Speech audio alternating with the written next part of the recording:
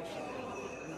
E esse que é abaixo, você não consegue captar, e aí onde está a finalidade da frase. Como é que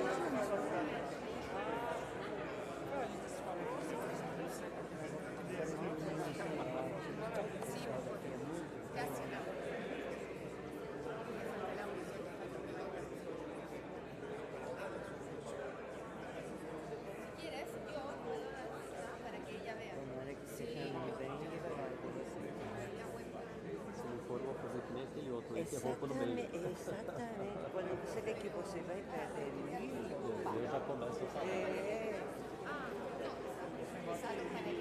Mas é algo impossível com 7 pessoas, sabe? Você vê esse que eu não sei se é pelo esse parou, É um Uruguai, né? não sei, ou é Uruguai, não, é Uruguai. Você vê, é uma menina que canta muito boa. Aonde você vê? Blá, blá, blá, blá, blá, blá, blá. Que não são diretos.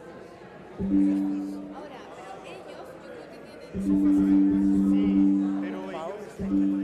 Paulo, essa pessoa que nos contratou está aqui. Não, é só um pouco da burocracia. Pessoal, aqui eles vão conectar o próprio computador, porque eles vão continuar. Também o convidado está. Mas vai ser lá, não é? Então, ela participa da mesa. Espérame. E eles Yo coge o tú habilitar el micrófono para que Natalia se escuche.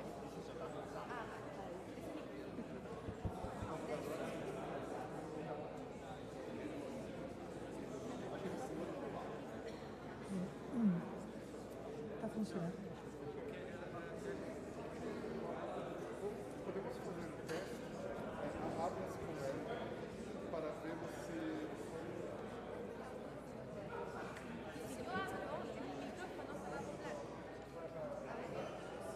Hola, hola.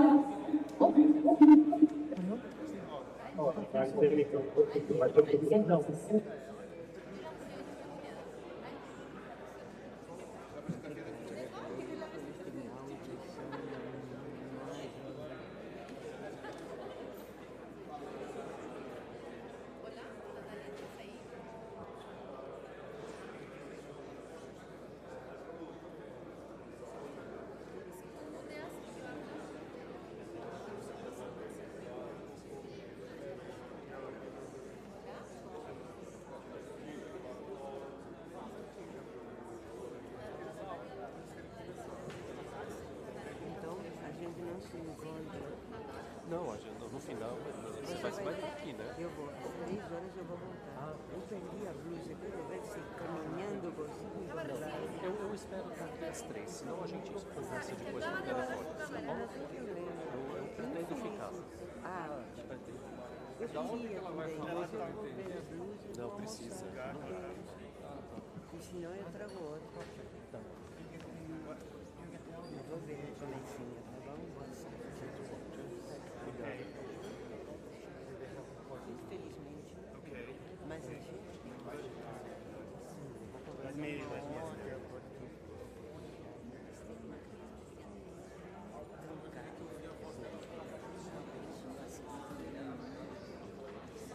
não atrasa nada. Dessa maneira, eu falo italiano. O italiano fala, o outro foi. E agora, meio-dia, perderam uma hora.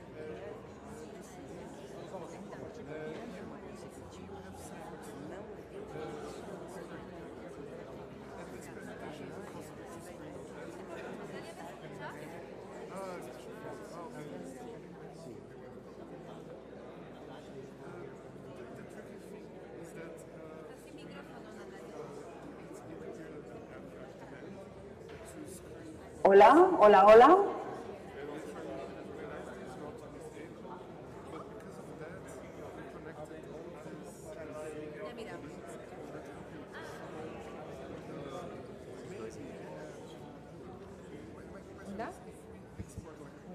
Hola. Hola. Natalia, ¿escuchas? Os escucho pero con mucho eco.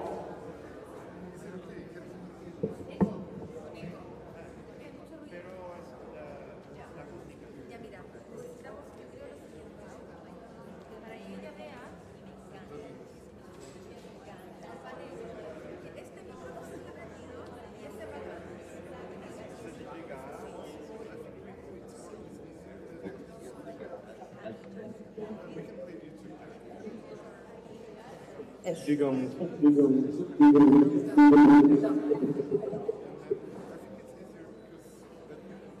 ¿Ahí?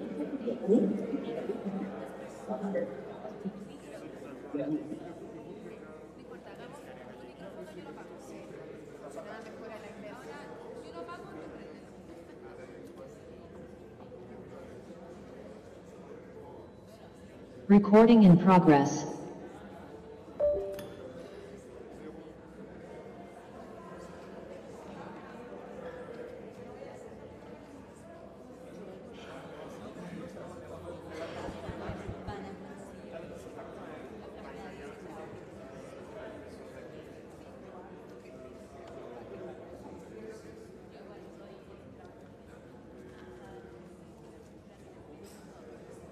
Ahora sí.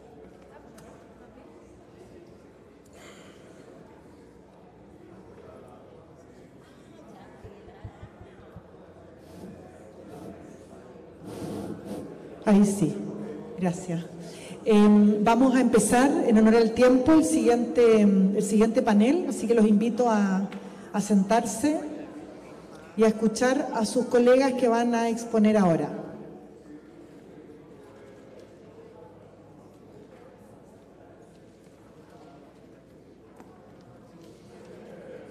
Les agradezco que me ayuden a ordenar.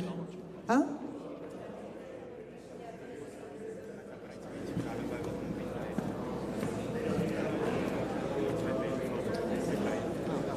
Paulo Esper, estamos esperando que se sienten.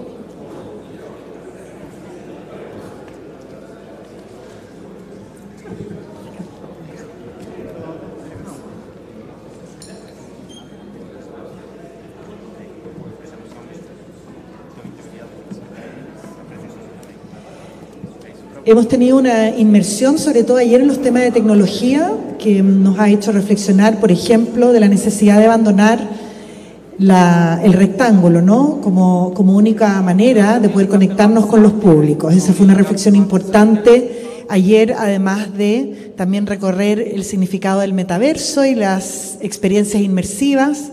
También se dijo el metaverso está muerto y está en hibernación, pero sabemos que se va a reactivar posteriormente. Hoy día, en esta conversación, tenemos como título La tecnología en los teatros, aproximaciones y nuevas tendencias. Dado que nuestra primera expositora, Natalia Camacho, del Teatro Real de Madrid. Hola Natalia, te saludamos desde acá, desde Sao Paulo, esperamos que estés muy bien. Hola, ¿qué tal? Natalia tiene un tiempo acotado, por lo tanto, después vamos a presentar a nuestros otros dos panelistas. Y Natalia, quedamos contigo para que hagas tu presentación.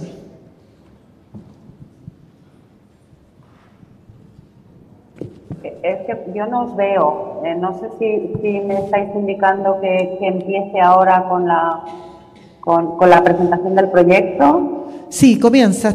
Nosotros te vemos perfecto y te escuchamos también. Vale, perfecto. Bueno, nada, primero muchísimas gracias por invitarme e invitar al Teatro Real a participar de estas jornadas y pediros disculpas por no poder estar allí con vosotros y vosotras en Brasil. Pero bueno, estamos presentando la temporada esta semana y nos ha resultado muy complicado desde el teatro poder desplazarnos. Yo os quería compartir con vosotros el proyecto que hicimos desde el Teatro Real en el metaverso, un proyecto que bueno, entendimos siempre como un proyecto experimental, porque estas tecnologías, sabiendo que hay que utilizarlas en cultura como formas de llegar a nuevas audiencias, siempre también tenemos que ser conscientes del carácter experimental que puede tener, ¿no? En este sentido, yo no sé lo que habéis estado hablando allí, pero aquí en España lo que se dice del metaverso es que es una tecnología muy incipiente, que puede ser que a 10 años vista o aproximadamente son unos 10, 5 años vista, se pueda empezar a normalizar un poco su utilización, pero que ahora realmente lo que es una pista de pruebas y como tal hemos entendido el proyecto dentro del teatro. Entonces, bueno, forma parte de una política, una estrategia del teatro de acercarnos a nuevas audiencias, y en ese sentido nos parecía que el metaverso tenía en sí mismo todo lo que es la interacción, la gamificación, todos estos usos, ¿no?, de las tecnologías que son los que más utiliza esta generación Z, y que muchas veces, pues por nuestro carácter tan serio de ópera y tal, nos interesa mucho acercarnos a ellos. También es verdad que es importante que estas tecnologías lo que te hacen es que te desencorsetan un poco, ¿no?, y te hacen el recordar que el arte también puede ser un juego y algún sitio pues para esto que digo de experimentar. En ese sentido, cuando nos plantean desde varias empresas y desde el Ministerio, porque aquí también se han utilizado para hacer este proyecto tecnología, fondos del Next Generation, pues cuando nos hacen estas propuestas nosotros pensamos en hacer una emisión en directo de una ópera en el metaverso. Para ello creamos un gemelo digital del Teatro Real, recreamos la sala principal en 3D y nos propusimos pues hacer un evento, ¿no?, en el que pues tú tienes que crear tu avatar, interactúas con otros avatares y pues tienes la posibilidad a lo mejor de que el director artístico, el regidor o el director de escena te esté contando cosas o que están ocurriendo detrás del escenario o que están el porqué de diferentes escenas. La ópera que escogimos para esto fue La Nariz, porque pensamos que en sí misma era una ópera de Shostakovich bastante cómica, ¿no?, y bastante bufa, en el sentido pues que nos permitía también utilizar este lenguaje un poco más así gamberro. Y realizamos esta emisión en directo el día 17 de marzo. Elegimos una sala 3D del Teatro Real, pero elegimos también que el proyecto fuera sin gafas, porque entendimos que era una forma de llegar a muchos más públicos todavía, que si lo cerrábamos al tema de las gafas nos íbamos a cerrar. Y también hicimos esta retransmisión de forma gratuita. Llenamos allí de un montón de contenidos multimedia, como os digo, hicimos sorteos y bueno, todo estaba montado, por así decir, para llegar a un público muy joven, un público que sabemos que le interesa mucho la música y el buscar pues estos entornos, ¿no?, que tenga algo como un poco de videojuego, que es a lo que ellos sí que están acostumbrados. Y bueno, esto fue un poco la experiencia que hicimos. La idea es seguir experimentando más, hacer otro tipo de proyectos que a lo mejor podrían ser pues visitas guiadas o visitas a escenario y también, como no, pues seguir haciendo emisiones en directo. Gracias, Natalia. Y eso. Una pregunta para ti. ¿Qué evaluación hicieron y qué resultados obtuvieron con esta experiencia en el metaverso de la ópera La Nariz? Pues la valoración es que es buena, ya os digo, que es una tecnología. La valoración sería que la tecnología es incipiente y que no podemos quitarnos de la cabeza que es algo experimental, que estamos experimentando con la tecnología. Es decir, por eso yo creo que tienen cabida proyectos que sean gratuitos, proyectos que busquen el captar público, pero no tiene sentido monetizar este tipo de proyectos, ni mucho menos, sino que sean palancas para conseguir nuevas audiencias. Eso por un lado. Luego nosotros llegamos a... Es que las mediciones en el metaverso también son diferentes que las mediciones que puede tener un directo en una plataforma como Ópera, pero bueno, llegamos a unas 8.000 personas. Pero también algunas entraban y salían, porque, como os digo, al no tener un contenido lineal, sino que entras a diferentes experiencias, las mediciones son más complicadas, pero bueno, de llegada llegamos a unas 8.000 personas. Y bueno, pues desde el Teatro Real siempre queremos apostar por este tipo de tecnologías e intentar encontrar un proyecto para cada tipo de innovación que se está haciendo y estar un poco al lado de la sociedad, ¿no? Andar con ellos en todo lo que son los encuentros. Gracias, Natalia. ¿Alguien tiene alguna pregunta de quienes están acá que quieran hacerle? ¿No? Bien, Natalia, sabemos que estás apurada, así es que muchas gracias por tu exposición. Después vamos a seguir conversando acá de las experiencias tecnológicas. Muchas gracias y mucha suerte en el lanzamiento de la temporada. Muchas gracias. Esté muy bien.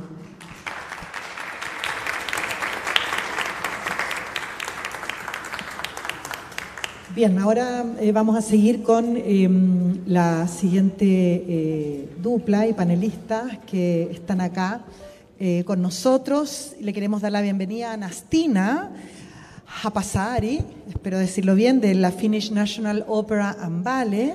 Bienvenida, very welcome. Y también a Hannu Järvensivu de Finnish National Opera and Ballet, very welcome too. Muchas gracias por estar con nosotros. La ópera de Finlandia tiene un punto de vista y una posición respecto de la tecnología y es por eso que van a compartir cuál es esa visión respecto de este tema y también vamos a conocer un poquito más en detalle un proyecto en específico que tiene que ver con la tecnología puesta al servicio de la producción en escenarios. Un tema particularmente interesante. Ayer revisábamos lo que es este proyecto para coproducir, por ejemplo, que es uno de los acentos en los que Ola siempre ha puesto. La cooperación, porque producir ópera en Latinoamérica es complejo de todo punto de vista y por lo tanto coproducir es una fantástica alternativa para todos nuestros teatros y este proyecto que vamos a poder conocer nos permite en adelantado poder hacer guión de luces, poder ver cómo se ve una escenografía en un teatro con ciertas dimensiones pero también en otro y eso probablemente nos ayude también a todos a ser mucho más eficientes para poder coproducir y tomar mejores decisiones respecto de esos proyectos. Así es que, please. Thank you so much. Should I turn it on or is it already on? ¿Lo pueden, por favor? Yes. No se escucha. Si no usa Use this one, please.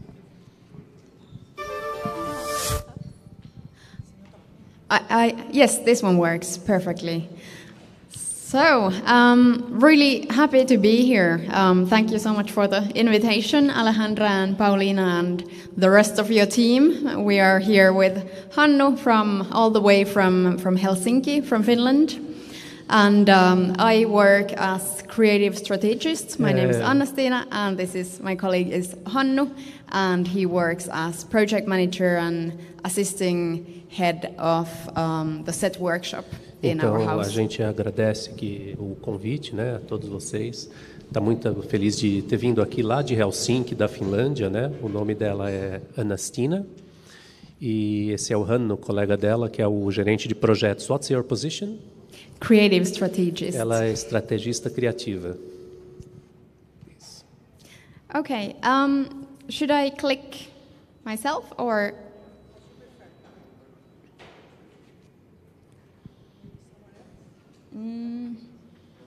Maybe because it's a PDF, it doesn't work? Yeah. Okay. Well, if we can have the next slide, I'll tell you just a couple of words about our house in Helsinki. Algumas palavras sobre a Casa de Ópera de Helsinki. It's one of the top or A-list European opera houses. É uma das principais casas de ópera da Europa. It was founded, the opera company was founded in 1911, and we got the ballet company 10 years later in 1922. A companhia de ópera foi fundada em 1911 e a de balé 10 anos depois, 1922. And the house we are currently in, that you see in this picture, is from 1993. Esse edifício no qual eles estão alojados hoje é de 1993. So in Helsinki we do a very varied program. We do old classics, but we do also contemporary works. I think our approach is maybe something similar to what I've heard described to be also the mentality here. Então, a abordagem deles lá, eles fazem coisas muito variadas, obras clássicas, mas também modernas, e pelo que ela entende é parecido com o que ela ouviu falar sobre o que se faz aqui também. So in Finland we also don't have this very long history with opera and ballet, and I think that gives us, in some ways, that gives us the freedom to try out maybe bolder things than we would normally do. Pelo fato de ter uma história muito comprida, né, já com ópera e balé, isso dá para eles liberdade de tentar coisas novas. We have around 25 main stage performances per year, and that makes up to 180 paid main stage performances per year. Então, são 25 grandes produções de palco por ano. That makes up 180? 180 shows on main stage. Ou seja, são 180 apresentações no palco principal por ano. And still some numbers for the size. We have 570 monthly paid employees from over 30 countries and nationalities. Tem 570 funcionários de mais de 30 países e nacionalidades. And maybe to move on to what we want to talk about today, I think I already mentioned the freedom that we have maybe with our approach, but I think that's also like we want to really like leave our own or the footprint of this time on the canon of opera and ballet and enrich the existing canon. Então, passando agora ao assunto que todos querem ouvir, essa liberdade que a gente quer deixar a nossa marca, a marca dessa nossa época no cânone da ópera e do balé. Yes. Being a digital forerunner in the arts is one of the strategic goals that we've listed in the whole organization strategy. Uma das metas estratégicas que a gente postulou para a nossa organização é ser um pioneiro digital nas artes. And to make this happen, we founded in 2018 this initiative called Opera Beyond, that is sort of an exploration or an expedition into the unknown to find out what we can do with the new technologies, where they can take us, a sort of a research and development project. E para isso, então, em 2018, a gente fundou o Opera Beyond, cuja finalidade é realmente tentar descobrir até onde a gente pode chegar com novas tecnologias. So that's all about pushing the limits of opera and ballet, the art forms, and seeing where that will take us, and utilizing these technologies that I've heard you talk about here. Also, all the metaverse, Web3, artificial intelligence with immersive technologies, interactivity, all of these themes are covered in this project. Então, esse projeto cobre realmente tecnologias imersivas, inteligência artificial, o metaverso, e a ideia é realmente ver ir além dos limites já existentes da ópera e do balé. And I think this side by side has the technological side, but I think it also communicates and resonates with all the other mega trends and maybe weak signals that we have within the society. So we have also the social sustainability, ecological sustainability. All of this goes hand in hand with the project. Então, a questão não é só tecnologia, mas também outras demandas sociais, como sustentabilidade social e ambiental, também fazem parte desse projeto. Yes. And so in this project, we focus both on new kinds of productions, on shows, the audience experience, but then also behind the scenes and making our own workflows more effective. So it's both on stage and behind the stage. No projeto, então, eles focam não somente nas apresentações propriamente ditas, o uso da tecnologia nas apresentações, mas também no uso dela para preparar essas apresentações, no processo de trabalho deles. So I think that's a little bit about the philosophy behind the project, but then now we would like to show you two concrete examples of projects that we have done within this Opera Beyond umbrella.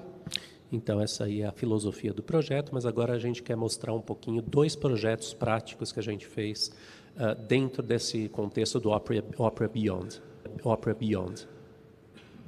So the first one of these projects was our first sort of an immersive and interactive show, completely something novel that we had never tried at the opera before. So this was one of our big development projects, and finally we created this Laila, which was an interactive, immersive installation premiered in 2020.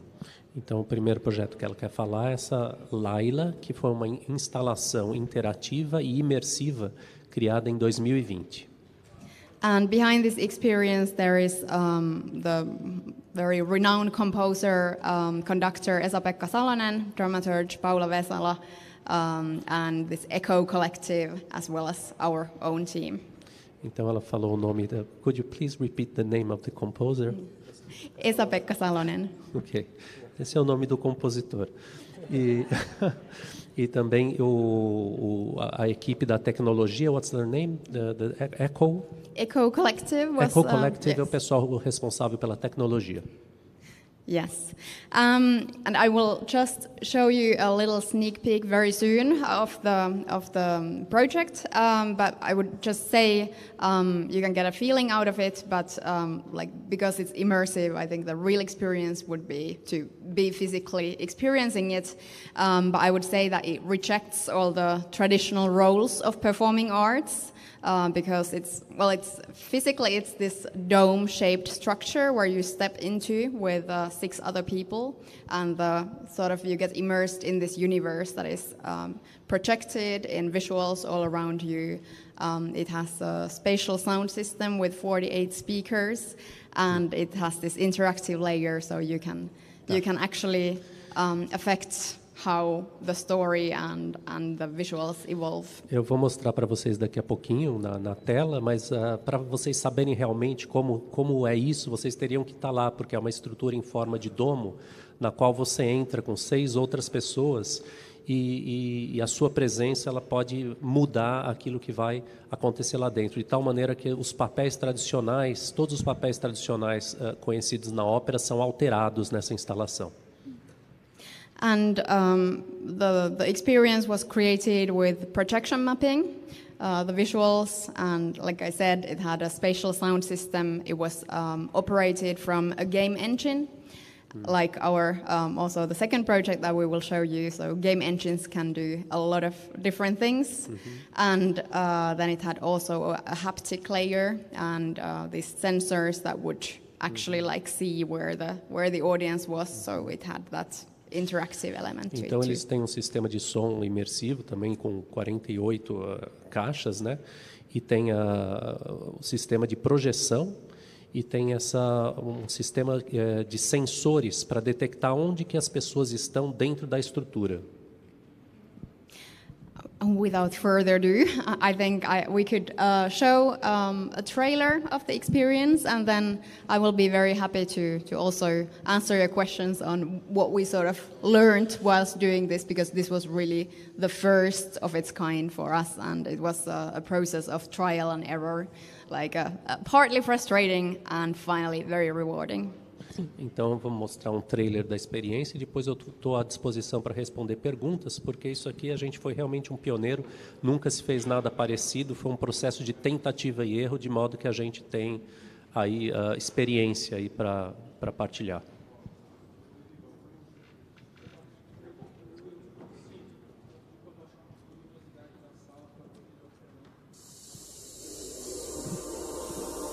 Hi, Lila gives her voice to you. You are now ready to step in. We create a universe within which things can happen uniquely to you, depending on what you say, depending on how you move within the space, depending on how you interact with other visitors. If you should actually rebuild opera, you can't rip it down more than we've done it.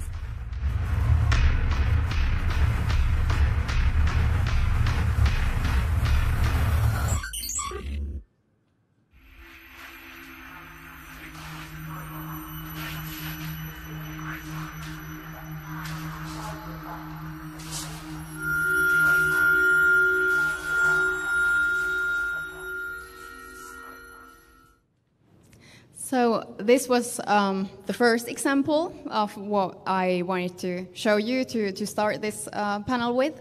And now I think Hannu is ready to speak more about our more continuous research and development work, if you will, and the stuff that happens behind the scenes and in our workflows. Okay, my pleasure.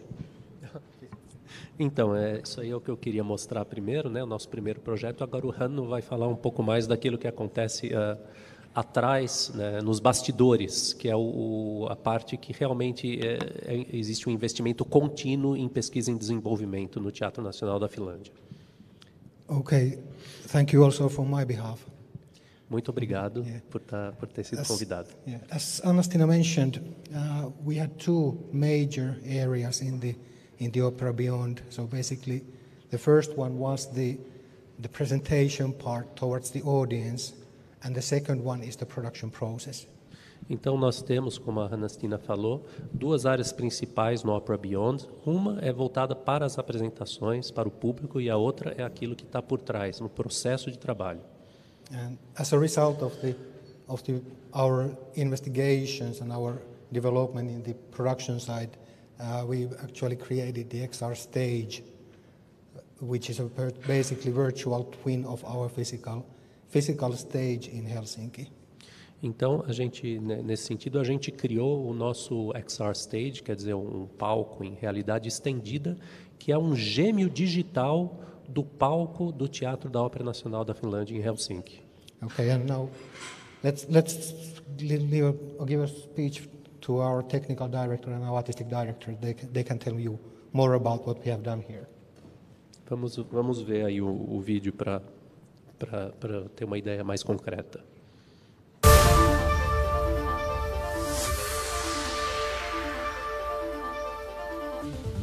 Our vision was to create a virtual platform on which we could visualize large-scale stage productions.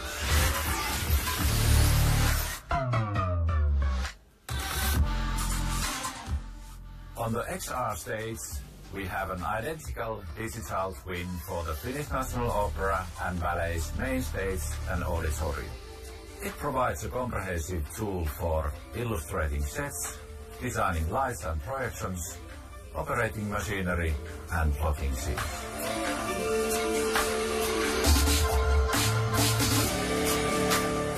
With the XR stage, we can facilitate communication, enhance efficiency, and enjoy unlimited stage time.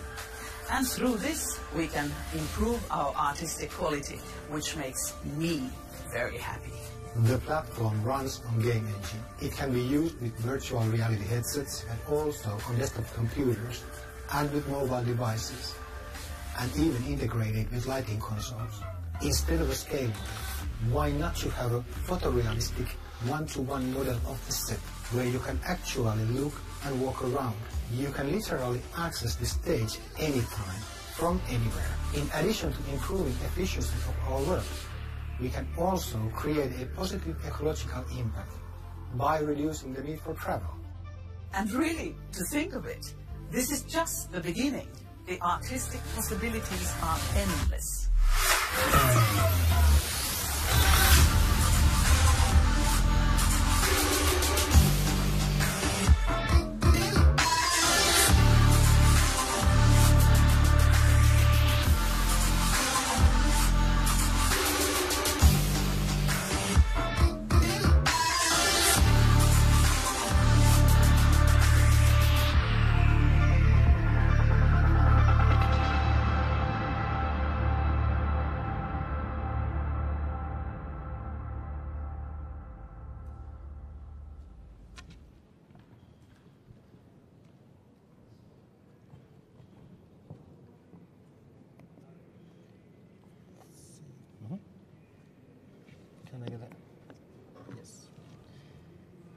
So basically, when we started the work, we set the number of questions that what things are hindering our productions, what things are making our productions difficult. Então, quando a gente começou o trabalho, a primeira coisa que a gente fez foi fazer uma lista de todas as coisas que tornam difícil uma produção. Of course, one big thing is the location. We are very much top of the world, quite far from big metropoles in the other big centers of the, for example, Europe and Central America. So basically, we need to get, when we want to get the artistic teams in place, we need to fly them in quite often from very long distances away. Então, a primeira coisa é que a gente lá na Finlândia está longe de tudo, de maneira que quando a gente quer trazer artistas a gente quer fazer qualquer produção, a gente tem que trazer artistas do resto do mundo, eles têm que ir de avião até lá. So we wanted to remove this part that why not actually let the people to work wherever they are without needing to travel one day in, one day out, probably 7 or 8 hours in difference of time zones. Então, por que não deixar as pessoas trabalharem lá onde elas moram, em vez de ter que pegar um avião durante 7, 8 horas, diferentes fusos horários? Yeah. The distances also brought big challenges with the communications within the artistic teams and between the artistic teams and our technical teams. Existia também um grande desafio de comunicação entre a equipe artística e as equipes técnicas. So the communication was either missing or unclear or coming too late. Ou a comunicação não existia, ou ela não era clara, ou ela só acontecia depois. And of course, if thinking about the production process, it has a very limited time window. All these kind of discrepancies are piling up the pressure towards the end of the production time. Todo o processo de produção ele tem um prazo, de maneira que essas discrepâncias elas vão pondo cada vez mais pressão na equipe conforme vai chegando o fim do prazo. And that was the other thing we wanted really to remove. Plus, we wanted to also get the quality up, because the less communication the artistic teams had, either with each other or towards the technical teams in our house, the more changes and modifications occurred at the very late of the production stage or even during the stage rehearsal time. E a gente, além de querer remover esses impedimentos, a gente quis também aumentar a qualidade, porque o que acontecia era que, por causa das falhas de comunicação entre a equipe artística e a técnica, muitas vezes tinha que fazer mudanças em cima da hora, antes de começar a produção, ou mesmo na época dos ensaios finais. I don't know, do these problems resonate to you, but I guess that as far as what I've been talking about with the various houses, and it seems to be quite global problem, apart from a distance, of course, but otherwise the communication seems always to be the biggest issue. Então, eu não sei se isso ressoa com vocês, mas com as pessoas com quem ele tem conversado, em casas de ópera do mundo inteiro, essa questão parece ser assim um dos maiores problemas, a questão da comunicação. Okay, so they were actually removing the bad parts, were actually the targets for our work in the technical side when we started the work. Então ele postulou também alguns objetivos, né, para o trabalho assim que ele começou. I don't know. I tried to change the slide, but for some reason it's not reacting.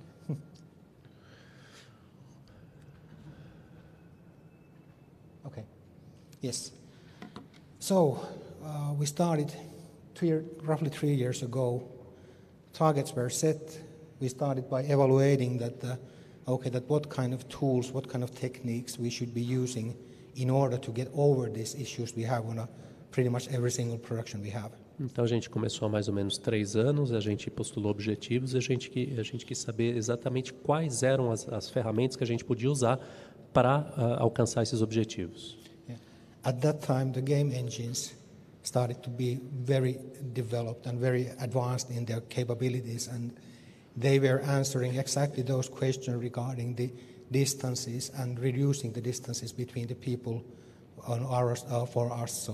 So they were actually the key direction which we took when we started the development work. Então naquela época vamos dizer assim, os equipamentos de videogame estavam assim muito desenvolvidos. e foram eles assim a escolha principal e o elemento principal usado nesse trabalho. And we chose the Unreal Engine as a platform then for our development. What? The Unreal Engine. Unreal Engine. Eles escolheram como plataforma o Unreal Engine, que é um game engine. And then we started to work. So basically the first months were actually spent in the scanning of the house, of the stage, and starting to work with the optimizing the data that we got from the scanning. Então, a primeira coisa que eles fizeram foi fazer uma varredura, né, um escaneamento de todo o palco e otimizando os dados obtidos por meio desse escaneamento. Once the model was ready, then we started to do the functional part. So created the lifting bars, floor hoists, lighting, etc. All these functional elements we separated from the model and created their functionalities. Primeiro eles criaram um modelo estático. Quando esse modelo estático estava pronto, aí eles passaram a cuidar da parte funcional. Os elevadores, as barras, a iluminação, tudo isso veio num segundo momento. Yeah. At that point we were very close of the second year of the project. Yes? Já no segundo ano do projeto. Yeah.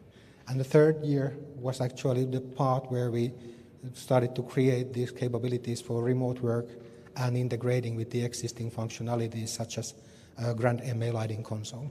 Quer dizer, aquilo demorou 2 anos. No terceiro ano, eles começaram a criar as capacidades de trabalho remoto e de integração das funcionalidades com as equipes.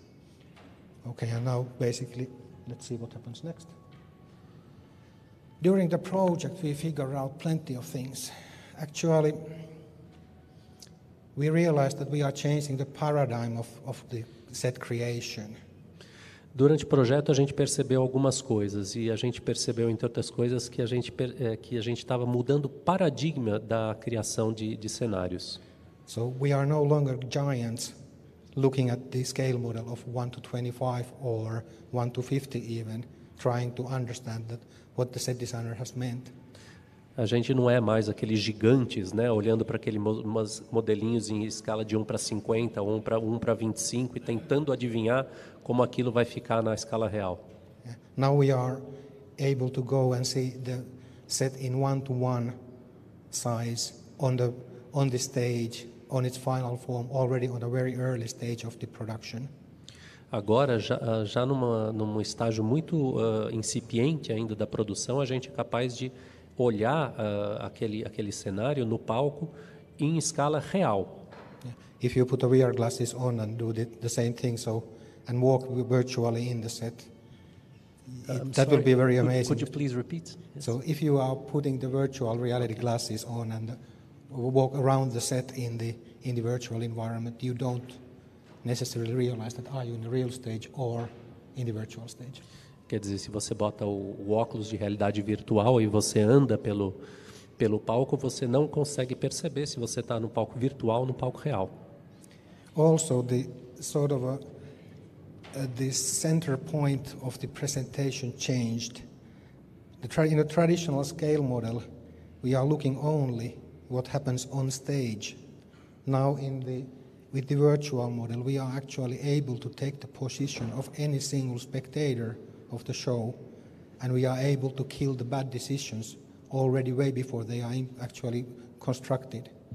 Quer dizer, quando a gente usa maquetes, a gente só olha para o que acontece no palco, mas com esse modelo virtual, a gente pode assumir a posição de qualquer espectador na plateia e a gente já percebeu os problemas antes de eles acontecerem. And what else? Hold on now.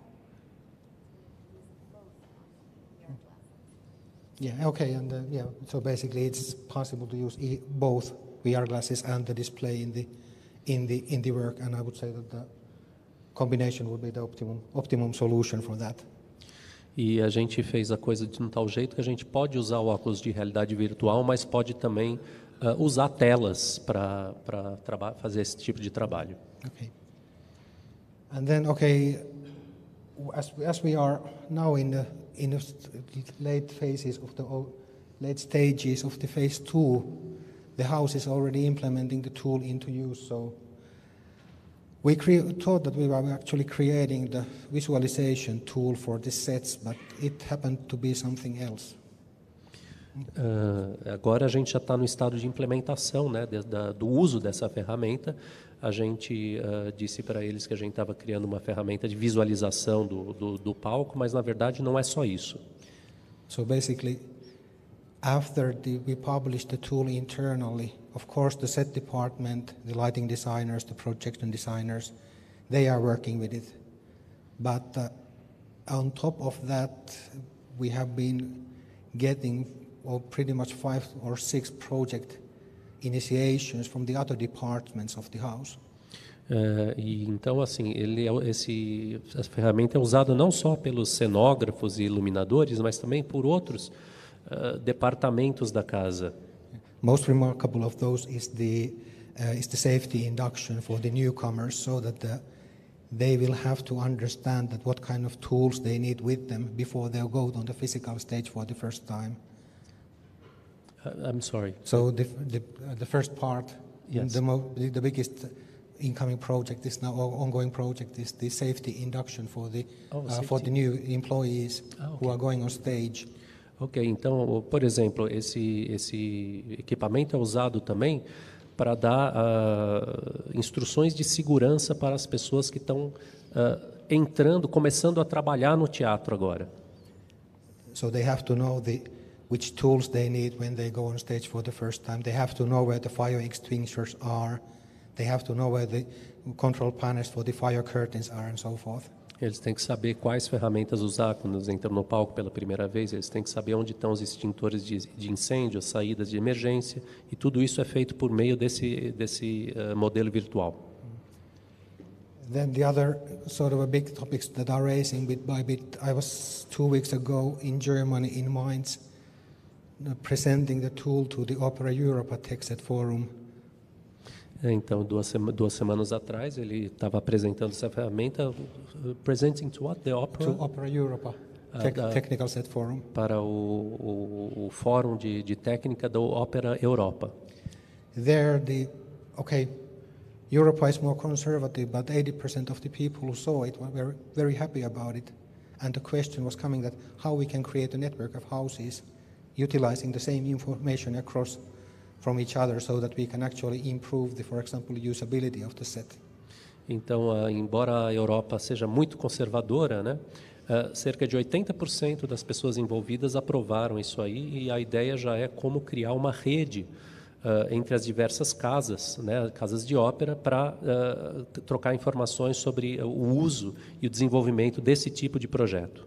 So now we are actually discussing with Opera Europa organization and the houses who are interested that we could put together a consortium and apply for funding from European Union for the work.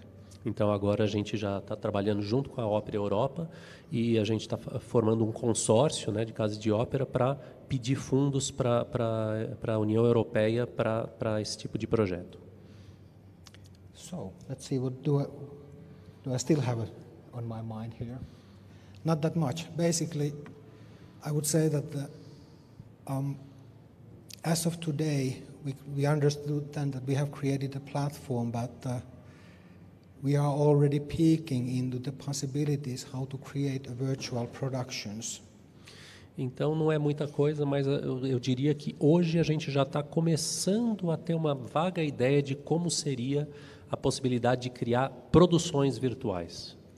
But there's still plenty of questions regarding the distribution, how to manage the customers and so forth. So I guess that work will go on a separate track than the production side.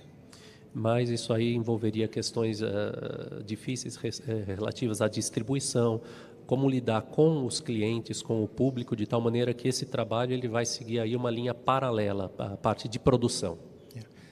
So that was all I was about to say. So we have the modest demo of the tool available there on the site. So we welcome to visit and check how it works. Thank you.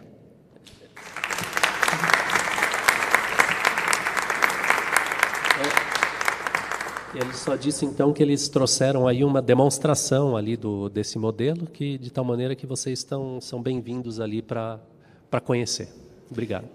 quienes hablan español y si no entendieron bien, ahí pueden, en ese monitor, en la pantalla, pueden ver en detalle ustedes mismos el programa y este proyecto tecnológico.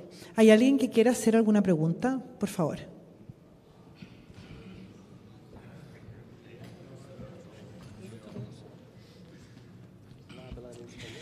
Perdón, aprovecho desde Radio Nacional de Argentina, sigo todas las temporadas de la orquesta y de la ópera de Finlandia.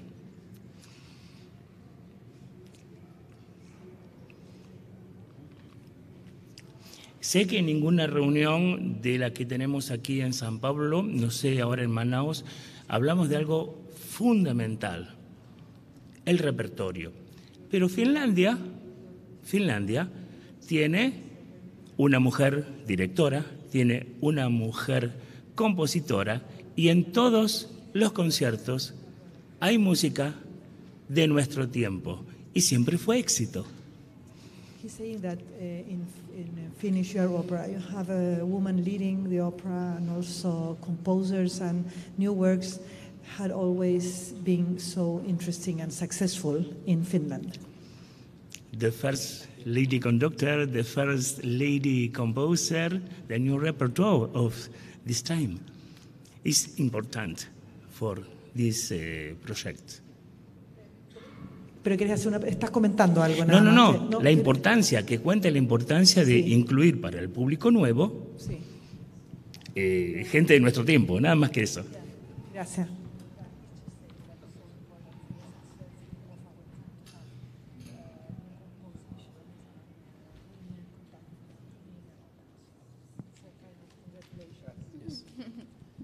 Gracias, sí. ¿Alguien más? ¿Alguna pregunta?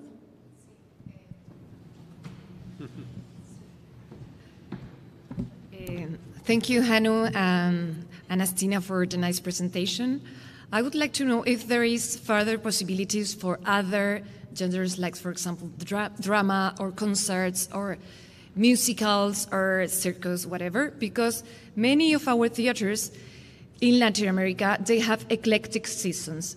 So could make sense to have a program and a software for opera, but I know that it will be a bigger sense if it is also possible for other productions. So it would be nice to have your thoughts about it.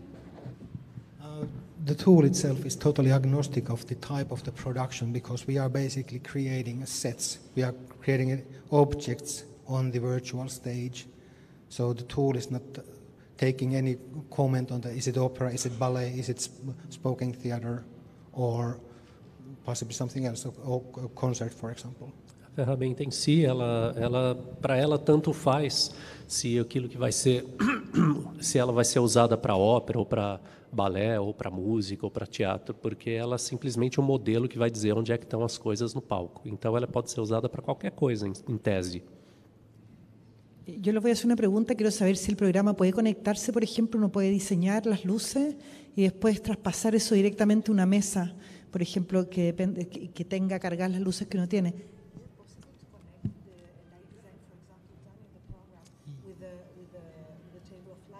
Yes, it is. Yes, so basically we have opened up the interface, or actually Unreal Engine has a DMX interface which can be used for controlling the physical lighting console to the virtual environment. And we have implemented that so that our standard rig is there with their identical names as on a real stage and with the identical capabilities, so that the show file created on the virtual stage can be taken out and used on a physical stage straight away. Because that will be fantastic to do the process much shorter. It gives plenty of time because the virtual model can be ready, let's say 9 to 10 months before the premiere, and the lighting designer can start working already then with the virtual environment. So the need for the technical days goes down quite much when 80% of the work is already done with the virtual stage. Então, o Unreal Engine ele permite que ele tem uma interface que permite que toda a informação que é colocada no programa pela equipe de iluminação, ela seja diretamente transferida para a própria mesa de iluminação, de tal maneira que aquilo que aquela planilha que sai no programa virtual, ela é diretamente usada para fazer a iluminação. Isso aí, assim, quer dizer, de tal maneira que, assim, que se a coisa pode estar pronta 9 ou 10 meses antes da produção em si, que dá muito tempo para se trabalhar.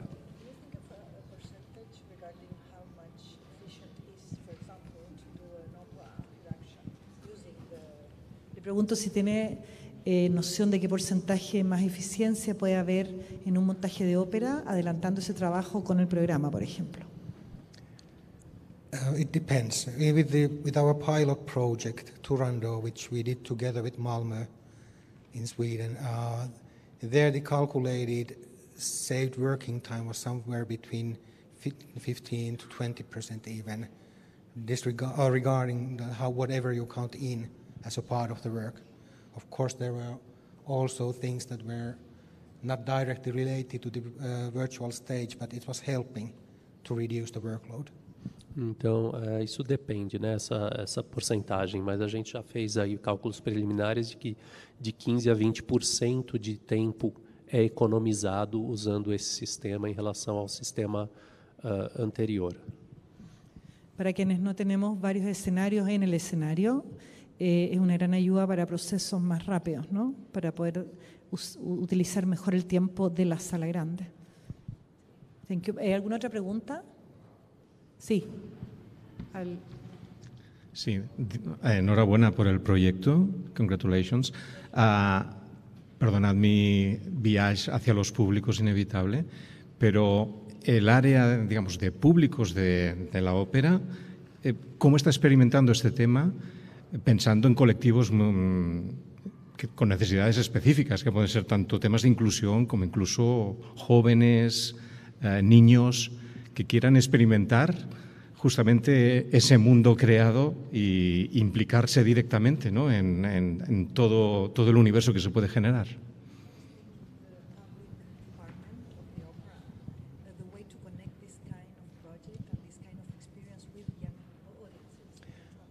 We have had actually a trial with one of the local educational institutes, so that we developed a small game on top of the virtual stage, so that these 8th graders, so 14 years old kids, were searching for notes around the stage and around the house, and when they got everything ready, they got rewarded.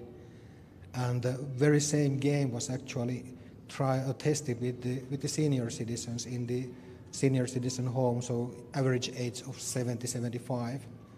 And both of the groups were very happy about having the ability to go around to places where they don't usually have any chance to go. And then the seniors were, of course, started to make a request that, okay, that can we play an opera ourselves, or can we actually dance a ballet with the avatar ourselves? So this kind of request occurred already in a very early stage. Even the game was very simple. A gente, na verdade, já fez uma experiência, né, com um jogo com uma instituição educacional lá com os alunos da 8ª série, cerca de 14 anos, né, em que eles podiam entrar então nesse palco virtual e procurar determinadas coisas ali. E a gente fez a mesma experiência não só com essa faixa etária, mas também com idosos, né, de cerca de 75 anos de idade, que também participaram desse jogo e que, inclusive, deram uma sugestão de se eles mesmos poderiam ver eles mesmos representando papéis na ópera ou no balé. E então isso foi uma das coisas que apareceram ali. I think overall, with the whole Opera Beyond ecosystem or the project, our ultimate goal is to get new audiences in, and I think we see the project as an opportunity to sort of surprise audiences and maybe the audience who have some prejudice against opera or who think that it's old-fashioned or something. These new technologies really offer sort of a gateway to like connect with them and to surprise them and somehow get them interested. Então, o grande objetivo do Opera Beyond, desse projeto, é realmente chegar a novos públicos, né? E a gente acha que, por meio dessa nova tecnologia, a gente pode quebrar uma barreira em relação àquelas pessoas para quem que tem a ideia de que a ópera é uma coisa antiquada. Então, a pessoa, tendo acesso a essa nova tecnologia, ela pode perceber que não, e isso aí ser uma porta de entrada para ela nesse mundo do espetáculo. And I think also, overall, there are, within the opera audiences, there are people who don't like change, who enjoy especially the old classics, for whom opera is all about the old classics. But then I think the important part is that we are not replacing those with anything. We're just enriching and bringing side by side with them, like new kinds of experiences. Ao mesmo tempo, a gente sabe que entre o público de ópera tem uma boa porcentagem que é muito conservador e que quer a coisa como sempre foi, de preferência sempre aqueles mesmos clássicos, mas o que a gente está fazendo não é algo para substituir isso aí, sim algo que vem somar e acrescentar uma coisa nova junto com isso que já existe. Voy a hacer una última pregunta respecto de si es accesible para compañías independientes, por ejemplo, porque hemos hablado solo de teatros y también puede haber compañías pequeñas que se interesen. Is it accessible for small companies, for example, the program? Or is...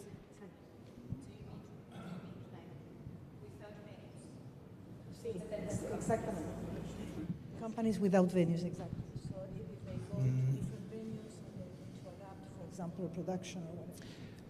Well, if thinking about the venues, basically, or choosing or selecting a place where to present, you need to have a model of that. So basically, if the companies are touring all the time, basically, then the houses where they visit should have some kind of model which could be used. That's probably the approach there. Então a questão aí é a seguinte, quer dizer, as companhias que se apresentam em diversos lugares, para elas poderem ter, vamos dizer assim, acesso a um conhecimento prévio dos lugares onde elas vão se apresentar, é preciso que esses lugares, essas casas, tenham o seu próprio modelo virtual, para que elas possam utilizar ele dessa maneira. Sí, ahí también, por allá, tienes que ir ahí al escenário a hacer a pergunta. Sim, no caso da Ópera da Finlândia, contratar diretor de cena brasileiro, enviaria para ele o programa para que ele pudesse construir com sua equipe os cenários, os figurinos e enviar tudo pronto para eles aprovarem?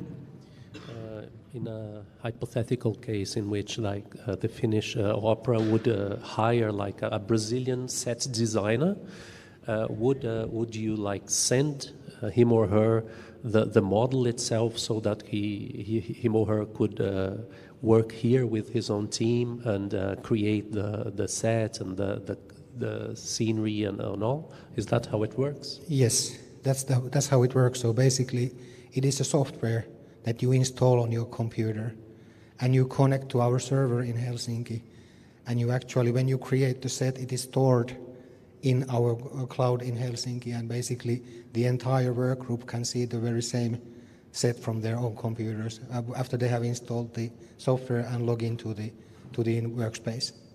É exatamente assim, quer dizer, na verdade é um software que você instala, que eles mandam para a pessoa contratada, ela instala no computador dela e daí faz-se uma ligação entre o computador dela e os servidores deles em Helsinki e a pessoa trabalha lá onde ela está e fica tudo armazenado na nuvem deles em Helsinki. ¿Y una última pregunta? Sí, last one. Muy rápido. ¿Ya saben cuándo va a estar disponible y de qué manera, si ya han pensado qué sistema de monetización van a tener? Es decir, si se va a vender el software, si va a ser una suscripción, si ya tienen claro eso.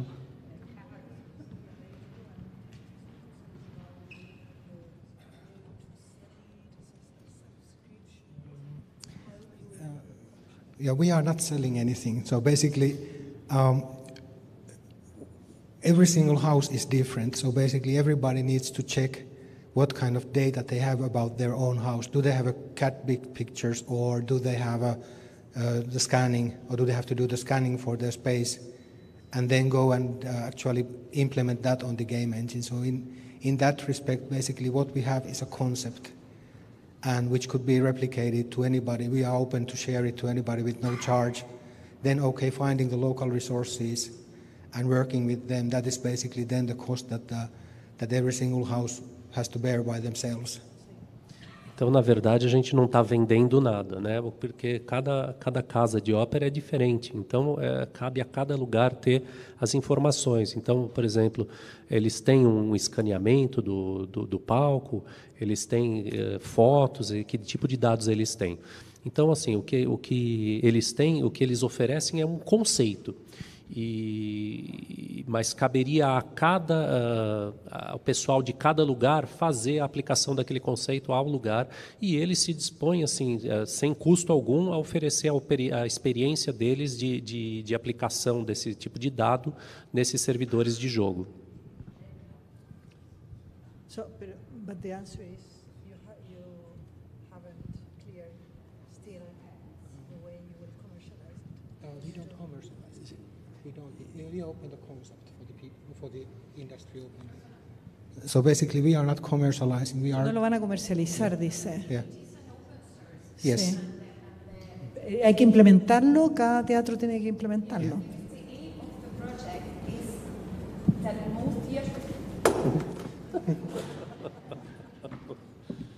What I understand from the mission of this project, that is, if more theaters have the technology, they don't have to pay, but they have to pay for modeling the stage and the whole of their own theaters, and they go in the project.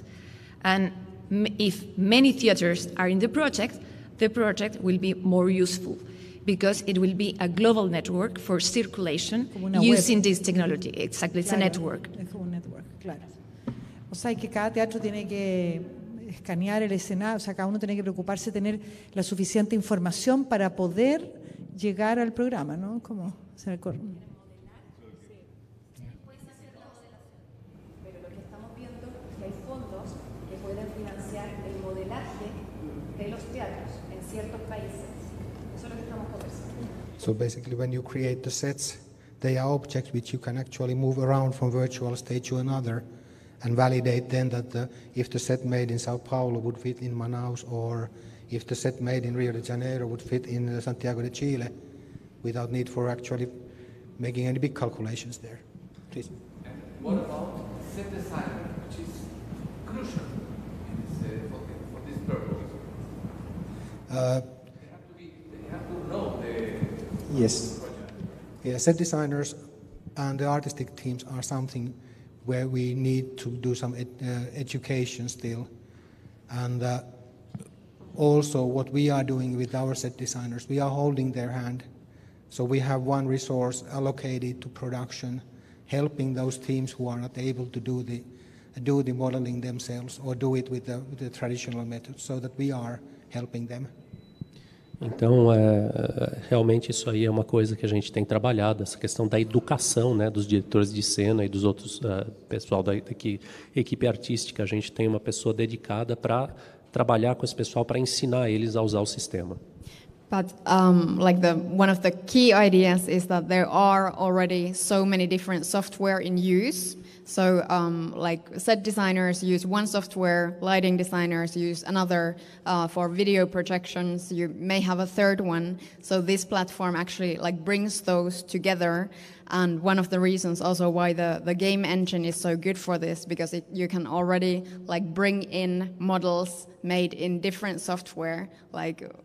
You have to do something convert them, but you can use a lot of different models from different software also, integrating them. Então, o que acontece hoje é que cada equipe já trabalha com software, né? Então, o pessoal de cena trabalha com software, o pessoal de iluminação com software, o pessoal de projeção de vídeo com outro software. E a grande vantagem desse servidor de jogo é que ele é capaz de absorver, de pegar as informações de cada um desses softwares de tal maneira que todas essas essas áreas são integradas num só programa. So it actually makes the different departments that would otherwise like work sort of far away from each other until some point. It makes them to make them work together from the start together and see each other's work, and like so it's more comprehensive platform for the collaboration and communication.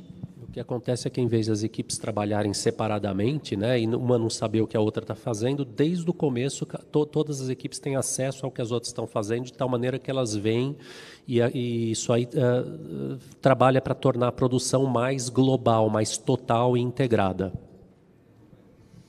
Bien. Bueno, interesantísima herramienta de trabajo. Veremos cómo se va desarrollando. Muchas gracias, Annastina. Muchas gracias, Hanu. Thank you very much. Les damos un aplauso.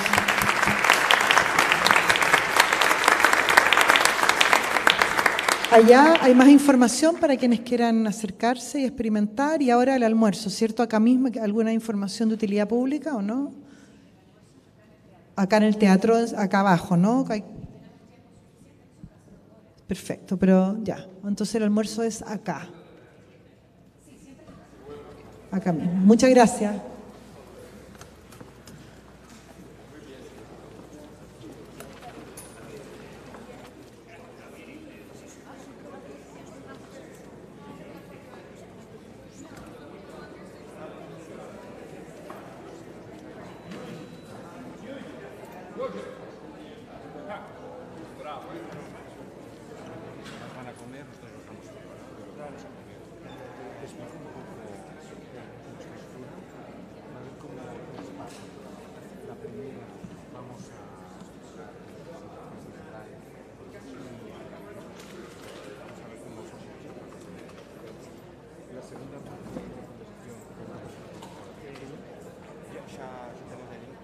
Sí, ¿no? Y era lo que